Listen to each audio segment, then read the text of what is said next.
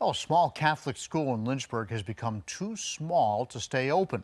The Diocese of Richmond announced it is shutting down the Holy Cross Regional Catholic School at the end of the school year. 10 News reporter Taj Simmons tells us why and the legacy the school leaves behind. The Holy Cross Regional Catholic School has been a part of Lynchburg since 1879, but its story is ending because of low enrollment.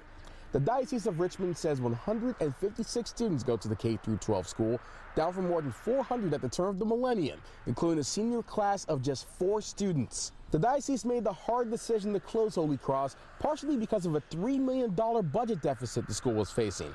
But former Principal John Jones says it will be hard to replace what Holy Cross means to Lynchburg. It's difficult for me to say this, and I know it's more difficult for them to hear it.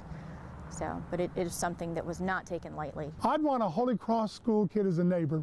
I'd want they make good kids, they're good citizens, and they do good deeds. There will be a void in Catholic education once Holy Cross closes. The nearest Catholic schools to it are in Roanoke, Danville, and Charlottesville.